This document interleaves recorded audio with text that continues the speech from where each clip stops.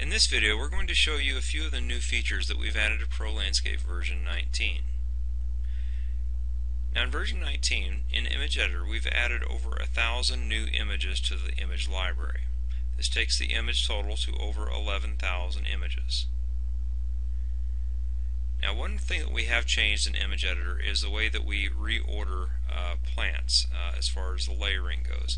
Now whenever we select a plant, you'll notice that over in the workspace we'll have an object tab here.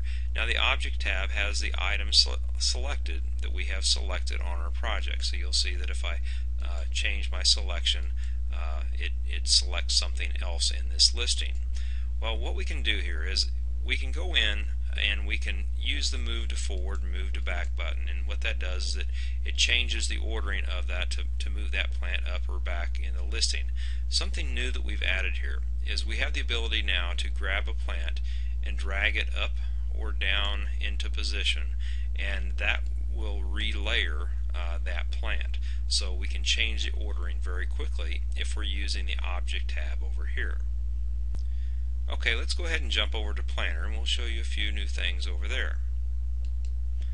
Okay, now in Planner, if you select any text that you've drawn on your project, you now have an up-down arrow on the edit bar with an A next to it, and that will allow you to increase or decrease the font size. Previously, you would have had to went in and put in a numeric value up here for the text height, and you had to be very precise about the way you put that in. Otherwise, you may get a text that's either 1 inch or 1 foot tall, which is not a good thing, because usually we're looking at a 1/4 inch or 1/8 of an inch for text height.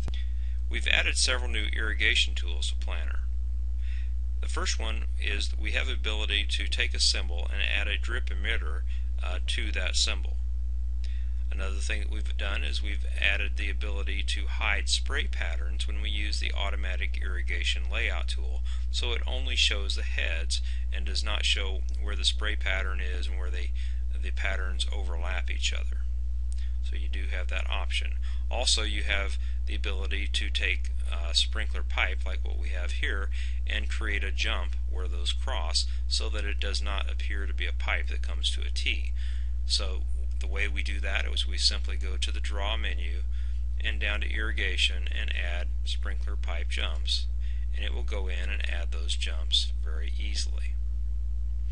Okay, we also have added a new feature in Planner where if you select a paver, actually two pavers here, what we can do is we can join these two pavers, even though one is a rectangle and one is a circle. We can join those together simply by selecting them and right clicking on them and selecting Join Pavers, and now it's all one paver unit.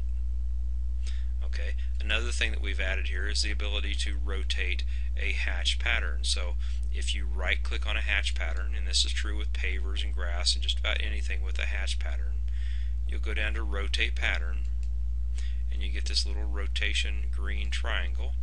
I'm just going to click on it and rotate it, and that rotates the entire pattern. Okay, one of my favorite things that we've added to ProLandscape version 19 is the way we do retaining walls. Now, if I select the EasyScape retaining wall tool and I draw in a retaining wall like so, it adds just a dark black line to represent that retaining wall. Now, if we choose the option up in the edit bar to select fillable and we draw our line, the fillable type has a hatch pattern inside of it to represent the mortar lines in between the stones. Most designers, they like this format rather than the solid line format like we see here. Well, the problem with the fillable type is if you need to adjust it, you would go into that edit vertice mode by double clicking on it, and you have a lot of different vertice points here where you have to go in and adjust it, and it's not easy to make those adjustments. Plus, after you've made the adjustment, the inner hatch pattern here does not follow your adjustment.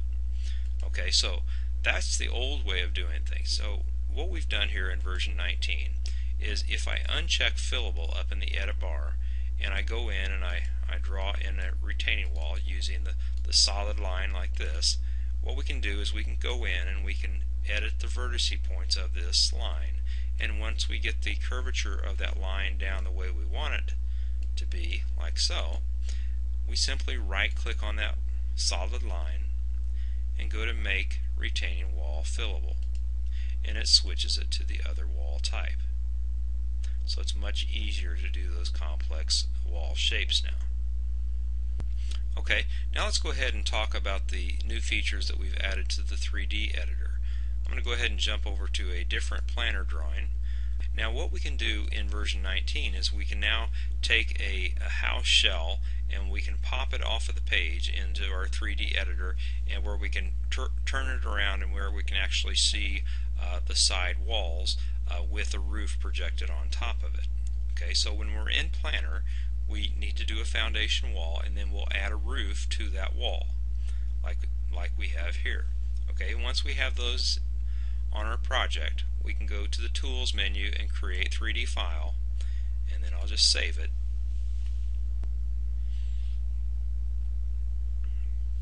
Okay, and what that does is it brings in my project, and it pops that house off the page like so, so when we turn it around and rotate it, we can do that.